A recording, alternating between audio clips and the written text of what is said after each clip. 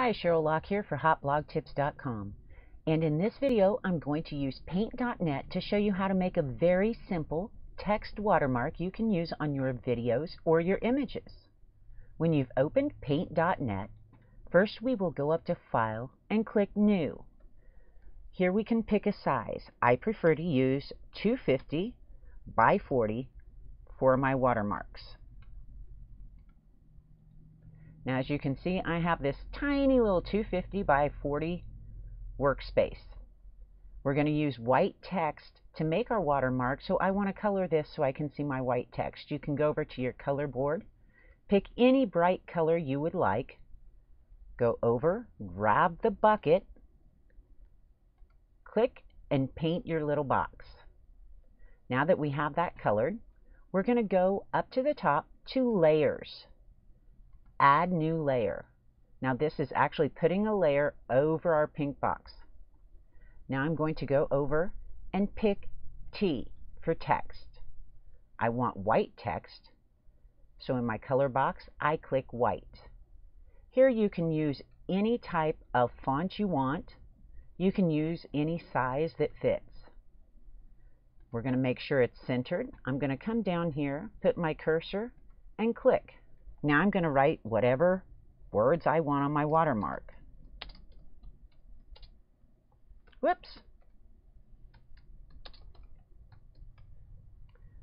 Okay, if you don't like your text, like I said, you can change it. Font, size. If you want to move it, you can just grab it and move it while you're still on there. Let's pick something a little bit more dramatic so that we can see the next step better.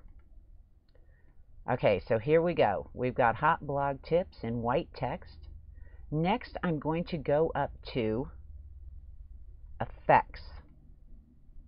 Here I'm going to go to Object and Outline Object. You're going to get a box pop up, and this is going to be able to outline your words. You can choose any color you want for your outlining. I'm going to use black. You can decide if you want it wide or narrow. So pick whichever one you think looks best for your watermark. Once you've decided, click OK. Now as you can see, this is very white and black, and that doesn't look much like a watermark. So what we're going to do is go up to the top to Adjustments, all the way down to that bottom transparency. Here we're going to lighten it up a bit. It'll just depend on what you think you want. Do you want it to stand out and be bright white, or do you want it a little less in your face? Once you've decided what transparency you think will work for your images, go ahead and click OK. Now as you can see, we have our transparent hot blog tips, but we still have a pink background. To get rid of that background layer, we'll come over here to our little layers box and uncheck it. So that'll take away that background.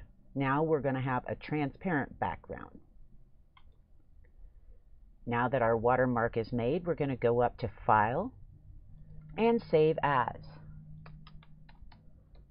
I'll just title it Logo. And we're going to save the file as a PNG so that the background stays transparent. You'll be asked to click a couple and flatten, and so that you can see exactly how our new watermark looks. Let's bring up a big area to work with. I'll color it for you so you'll be able to see.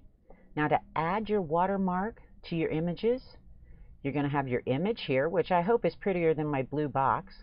You'll go to Layers, Import from a File. Go to the file where you've saved your watermark, and Open. Now here is the watermark we just made. You can move it, resize it, do whatever you'd like with it. So I hope that helps so that you can make sure you have all of your images and your videos watermarked, and maybe keep people from stealing them, or at least knowing your brand. Thanks for watching.